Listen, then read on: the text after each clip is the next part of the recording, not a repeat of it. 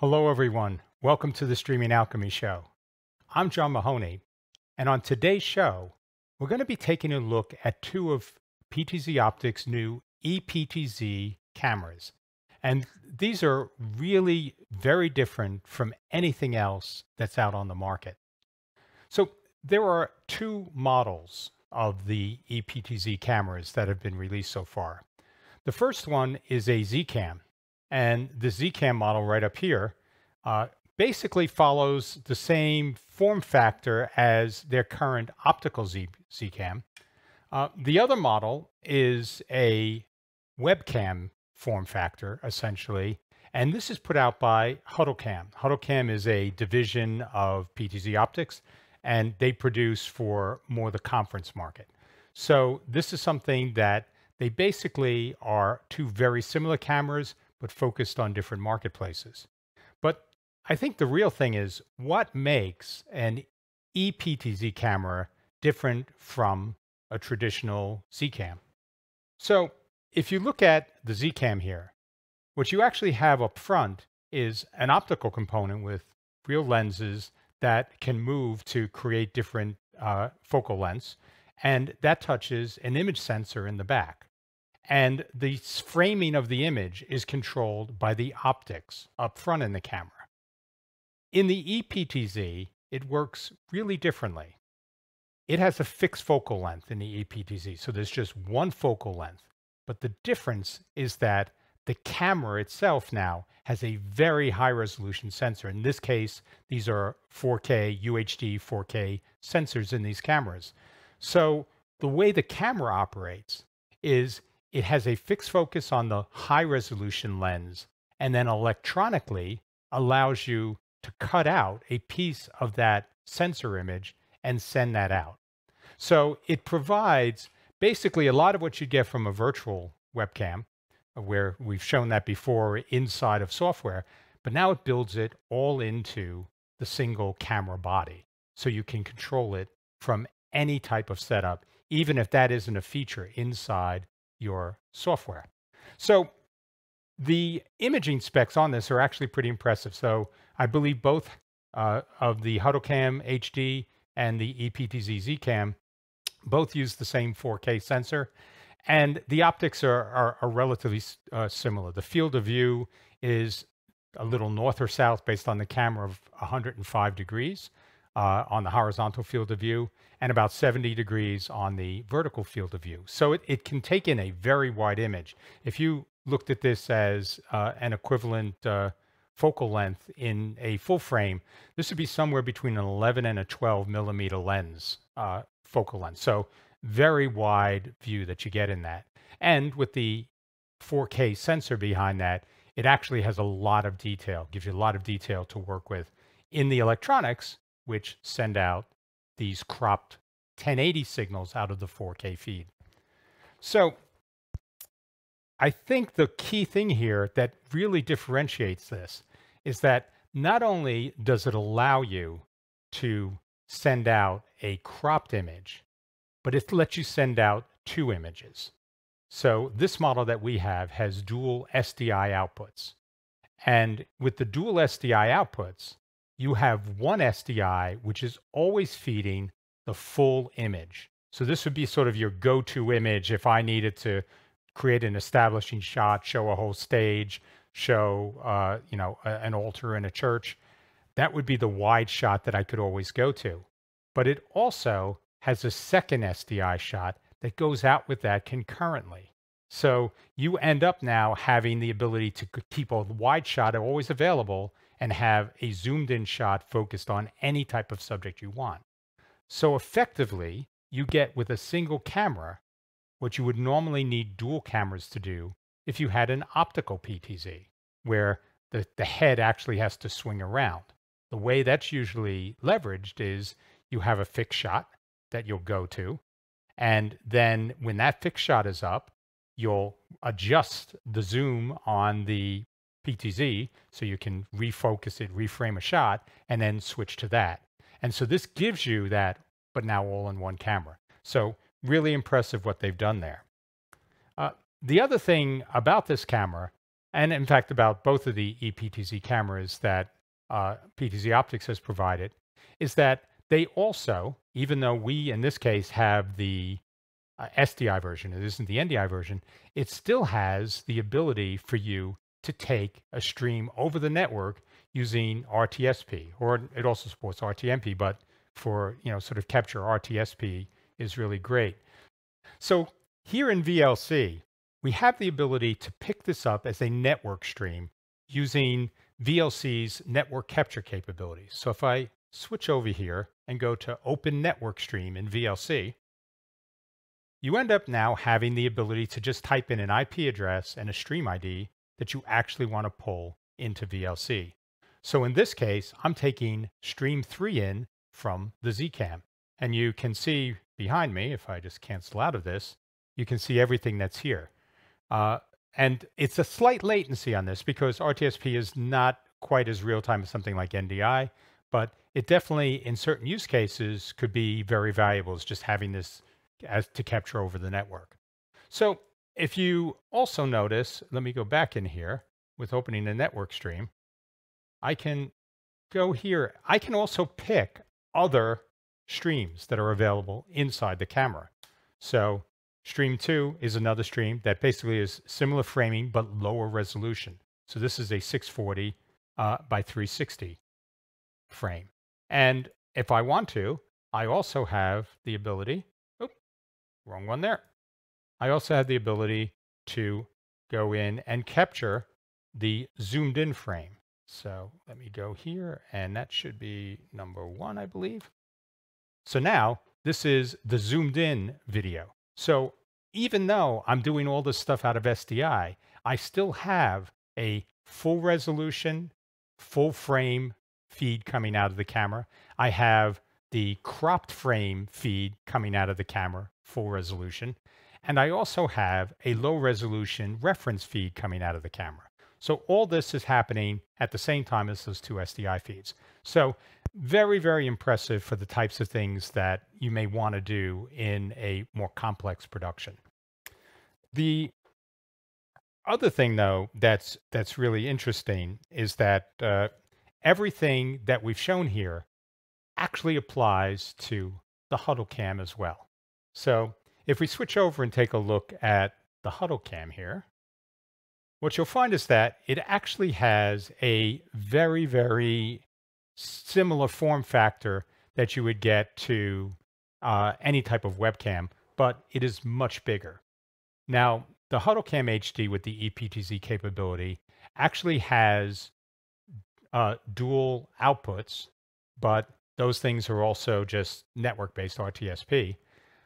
If you are just going out of the single output, which is either the HDMI or in our case, this is NDI, you actually can get the zoomed in feed. So basically where you have the dual outputs on the Huddlecam, on the Zcam, the Huddlecam has one physical output, but still has the dual outputs internally for the two RTSP web streams that are going on. So the Huddlecam is really designed more for the web conferencing market, where if I had multiple people sitting around a table and I wanted to be able to zoom in and grab different shots of these individuals talking over a web conference, this would be ideal for something like Zoom. Though both cameras could work that way, this is really targeted with that. And it actually sits on top of a monitor, so you can just place it on a monitor and have it, fill that same webcam style role, in the physical way you mount it. So very, very cool with that. The fact is this also sends out NDI. And so if I were to look at what options I have with NDI here, this is coming in through NDI, the Huddlecam 1080p 30. The video quality is actually really good for a camera this small and at these price points. So with NDI, this camera is about $500, but without NDI, with just HDMI, this camera runs for a lot cheaper. So it's probably about $350, something in that ballpark. So very, very cost efficient as a camera. You also have the ability to control this camera as a PTZ camera. So I could go in and zoom out and zoom in. And now this is doing the electronic zoom, the EPTZ part of the EPTZ camera is what's being controlled using the SDI, using the NDI Studio monitor here. And that gives you all the capabilities you'd have where you could set up presets and everything else. But the other thing that both the Zcam and the Huddlecam HD allow you to do is you can use PTZOptics' own controller apps, which are available for free on their website. And this will let you control multiple cameras, basically switching between them and using whatever controls you need. So all of this control is taking place through a single connection because this is an uh, NDI camera.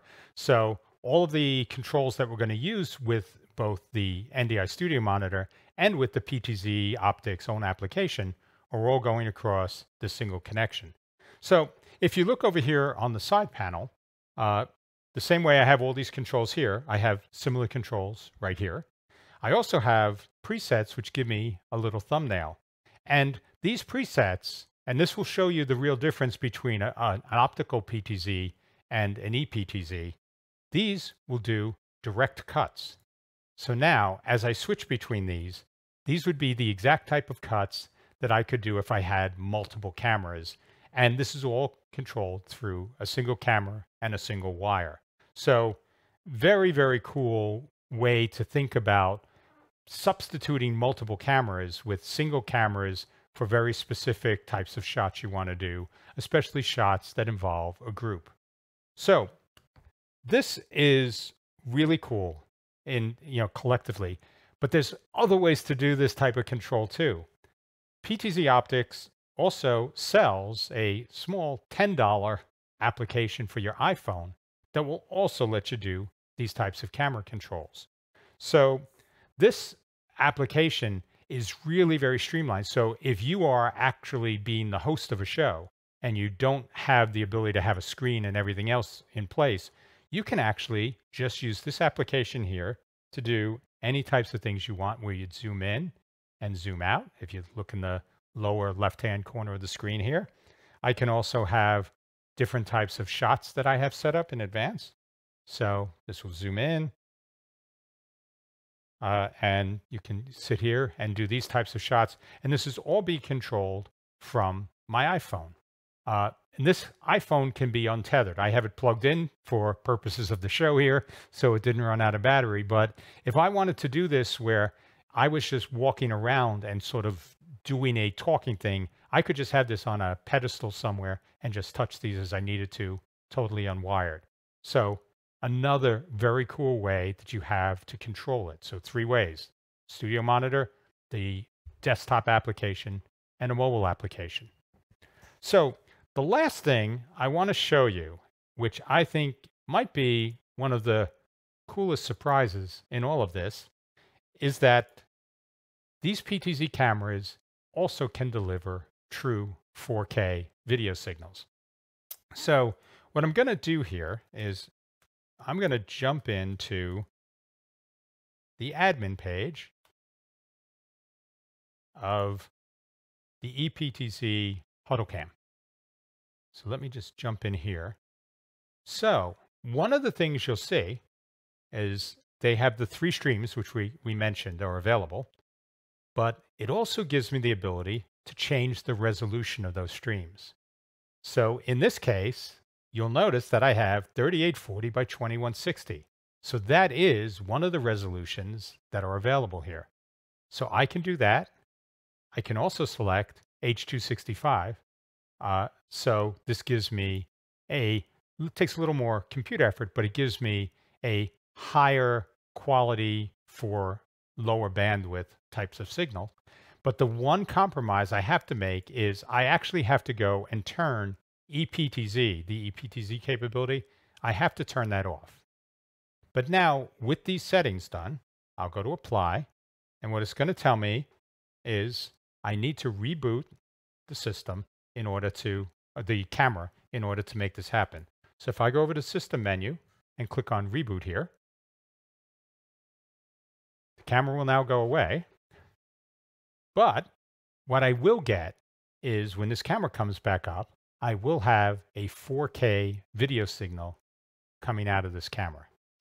And probably the thing that's going to be even more impressive about this. So here I've reset the studio monitor to none so we can see all the new feeds that came in. And now I see the Huddlecam HD, which we just reset. And when I bring that in, what you'll notice up here in the top, a little hard to see, but what it says here is 2160 30p.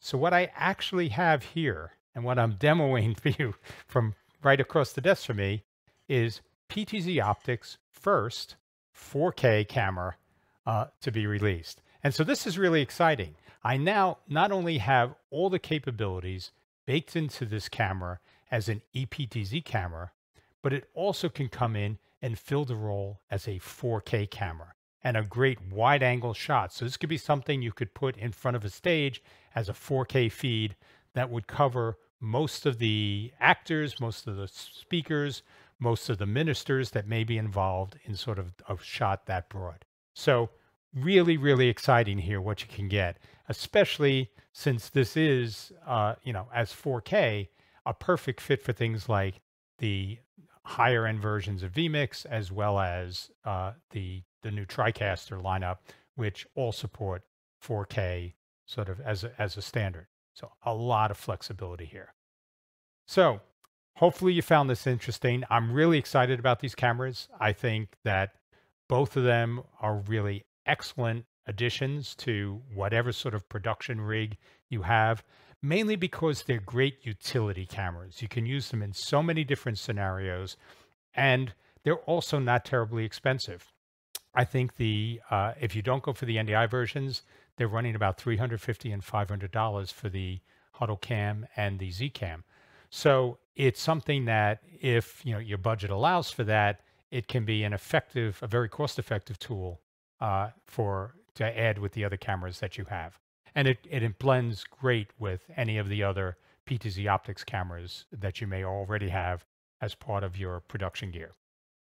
So that's everything for our show next week.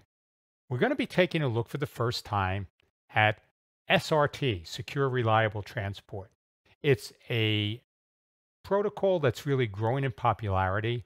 It's been embedded in the latest release of vMix, and now there's also an ingest capability for it, the ability to take in an SRT feed in the most recent releases of TriCaster software. So very exciting technology that we're going to be talking about next week. So until then, be safe, be well, see ya.